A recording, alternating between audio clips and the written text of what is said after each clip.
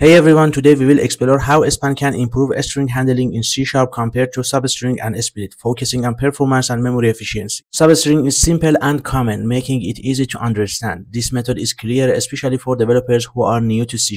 But every time you use substring, a new string object is created in memory, which can hurt performance in large-scale apps. It's relatively slow for heavy string operations like parsing large text. Split is great when you need to break a string into pieces, perfect for delimited data, making code cleaner for text processing. But unfortunately, every split creates multiple strings objects, which can lead to memory pressure. When working with very large strings or high frequency calls, split can slow things down. But span works on the original data, meaning no extra memory is used, ideal for performance critical applications, avoids the overhead of creating new string objects, making it a good option for high performance code. Span operates directly on existing memory. If you are not familiar with low level memory management, span might be harder to understand at first.